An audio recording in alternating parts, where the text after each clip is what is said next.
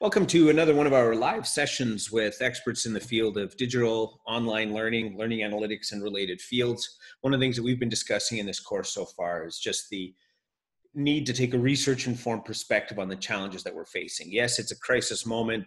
By the same account, we can make decisions based on what some of the best learning technology, educational technology research has to offer. Pleased today to have a guest, Vitomir Kovanovic, who's a colleague that I've known for probably about 7 or 8 years now. His area of expertise is broadly in learning analytics and a set of related fields, and I think provides some good insight for faculty who are new into moving into the online environment. Vita, why don't we start with a little bit about yourself?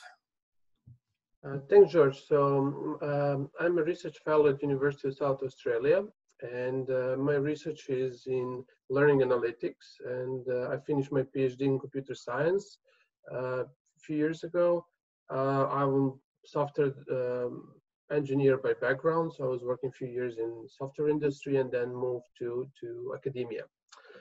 My research is primarily around the use of learning analytics to support learning in higher education. However, in more recent times, I'm started to work more towards use of learning analytics in primary, secondary space, which turned out to be more challenging than originally anticipated. And my work up to this point was in many ways around detecting and supporting students in their study, detecting good productive study strategies, and understanding how the role of student engagement plays out on student success. So, and those are, I think, terrific areas of interest for participants in the course relating to, yes, right now it's a crisis thing over the next little while, but given the expectation that this is going to run for months and possibly even, 18 months plus, over a year, there's a lot of focused design that needs to happen in the next semester leading up to the spring or fall semester, depending on what part of the world you're located in.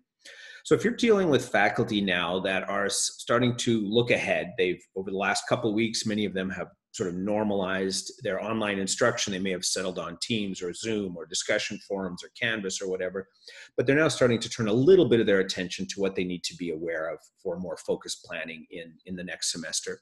What kind of advice would you give them based on sort of your research that they could incorporate in their planning and in their design? So two things that are very, very important are really, first of all, course design. So there is one difference when it comes to online and face-to-face is that how much influence you can have during the course. So if something happens in the classroom, there is a much higher immediacy. You can change things much faster. Whereas in online environment, there is an email, there is a Zoom link doesn't work, or a course description, the assignment description wasn't clear enough, and so on. It's much harder to get that information. So the design is more important in online environments by the fact that we are not so close to communicate any misunderstanding and resolve that very quickly. That's one. And the other one is around how to support social interactions. So it really depends also on the level of learning. So in higher education, it's obviously easier than in say primary or secondary setting, but it's still not the same as having people in the room. And for example, that's why there's need for higher and stronger presence of an instructor to support those early interactions among students. Another thing when it comes to design, so it's important that the course is properly designed and thought out before it starts. The one thing that's also specific to online environments is that students have much more autonomy. They need to have much more autonomy in their learning. So it can never be, and it shouldn't be, replication of face-to-face learning, because it cannot be, because students are learning on their own in their own environments with all of the life happening on the side, and there is a much stronger presence of human agency there. Thing also to consider as a researcher in the field is the notion of something called design for learning rather than design of learning. So we can never design how students are going to learn. They will be learning in their own environment, their own pace, the way they're going to use different resources. Are they going to talk to each other on Slack or over email or have their own private Zoom, whatever. We can only facilitate and support them as best to our ability. So in many ways, the role of instructor shifts to provide an environment where students will then themselves design their own learning. In a sense, they will all pick what they will do, how they will do, and so on. And that's not easy because and we know from research, students are often not using effective learning strategies. They're not approaching learning in a proper way, and there are many reasons for it. First of all, we are rarely taught how to learn. So we go to 20-something years of schooling, and we're never taught how would you learn something, right? And often it's very hard to appreciate value of certain things or certain approaches to learning if you never experienced them. For example, we know that summarizing and writing a summary is a very effective learning strategy, whereas if you never done that and actually see that in practice, you would not think of that. You would say, no, I'm not going to do that. Or, for example, if you never participated in an online community and learned from your peers, you won't think necessarily that posting a question in online discussion is going to be useful learning activity to first of all, there are several things there. First of all, to write your question, to understand and clearly articulate what you don't know, engage with others, summarize, see different opinions, and so on. So all of those things would be something that many students wouldn't do necessarily when they are in an online environment. And all of this is harder because there is this distance between students and teachers and how we will support them. Another thing that's tricky is providing a good assessment. So having an assessment that's tied to the learning objectives. So, for example, I've seen situations where I don't know, it's a programming course, for example, but then the students are assessed on their presentation and whether their presentation was 15 minutes or 10 minutes. Yep, that's okay. Assessment and whether it's clear, nicely designed. So yep, that's decent assessment. But the problem is it's not tied to the goal of the course. If the goal is learning programming, then assessing the quality of presentation is completely inappropriate. Or, for example, writing an essay on how would you do something. So those things are very, very hard to do. And given that it's an online environment, it's very tricky sometimes to provide assessment that's tied to the goals. So I'm wondering if so I'm wondering if to sort of detail for teachers. So I think those are terrific points. We're not taught how to learn. Where study strategies are critical in learning process.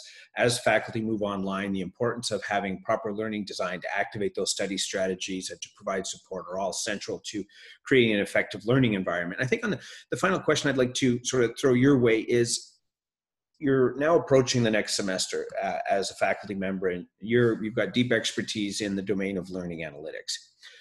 Based on what you've shared about learning design, study strategies, and the need for students to become capable of exceeding or being successful in this new environment, what would you advise to academics who want to do a better job of working with those types of data? What could they or should they be thinking about from a learning analytics lens to start making progress on any one of those number of points that you raised? So analytics are a great thing if they are well integrated with the rest of the course. So often analytics are used, hey, let me see the data I'm getting out of my course, which is where the problem there is. It's not a generally bad, that's how doctors will do. They will go, okay, let's see data from hospitals or data from clinical trials and so on. The problem is the data we get is much less reliable because students are learning on their own. So for example, if our data is the number of logins that student did or how many times student viewed a certain page, that can mean something, but also doesn't have to mean something important, because students, for example, can learn on their own, offline with their friends over, say in this case, in the lockdown, over Zoom, or they will go to a coffee shop in some better times, and learn in a ways that your data is not providing informational. So the use of analytics will also need to be integrated with the design, so that the data that's being captured is reflective of what's actually happening. So for example, it's one thing if we said, we're going to look at the number of whether student downloaded a certain page or how many times they accessed LMS. If the goal, if they're going to be learning, if the assignment is, for example, an individual essay.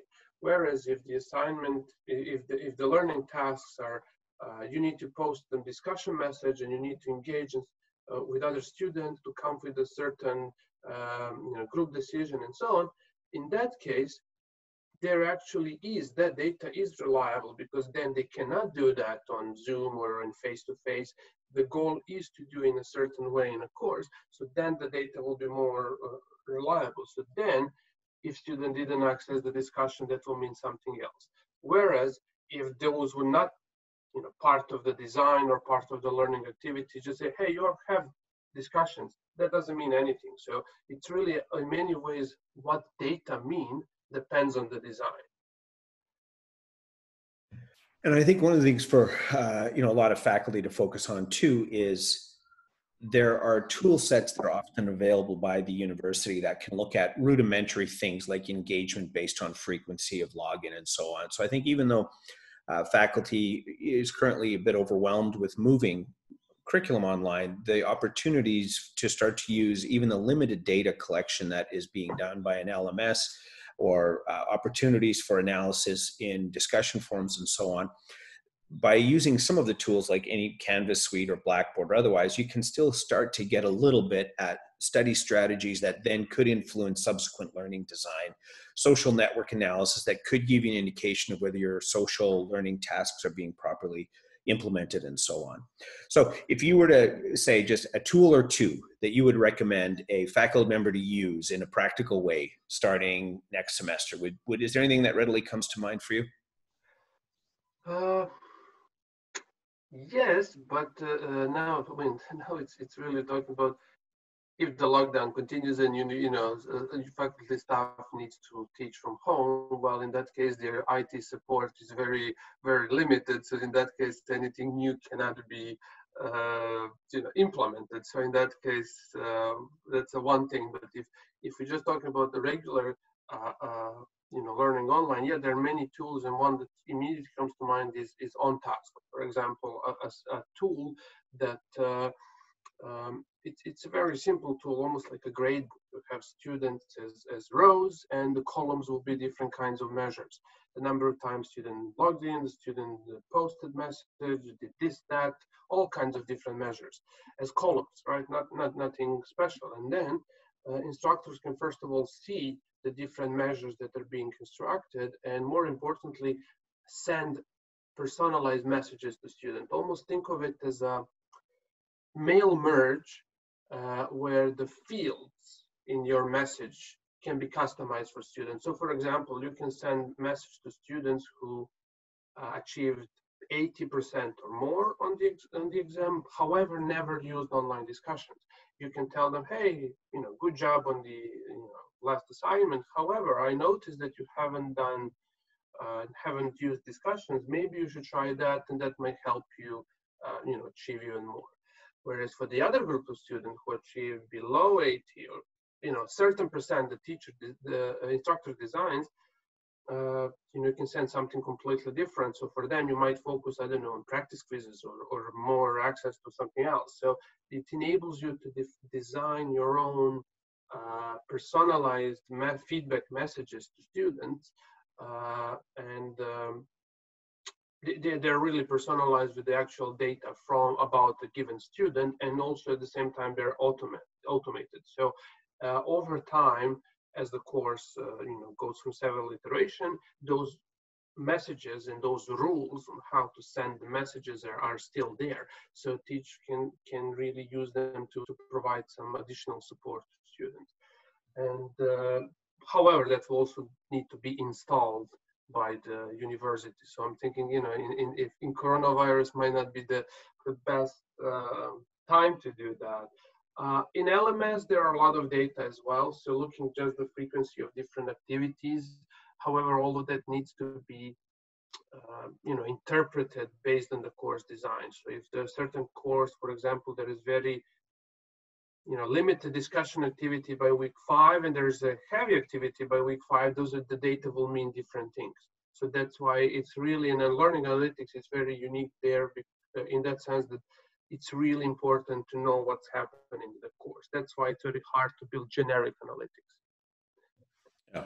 Great. Well, thanks very much for the insights there. I think there's a loop between new pedagogical practices, moving content online, the using data to improve both the learning design, the teaching practices, the learning strategies of students, and so on. There's a nicely integrated loop there, but of course, time and effort are the key criteria there. And there's a lot of things up in the air as this age of COVID continues to unfold.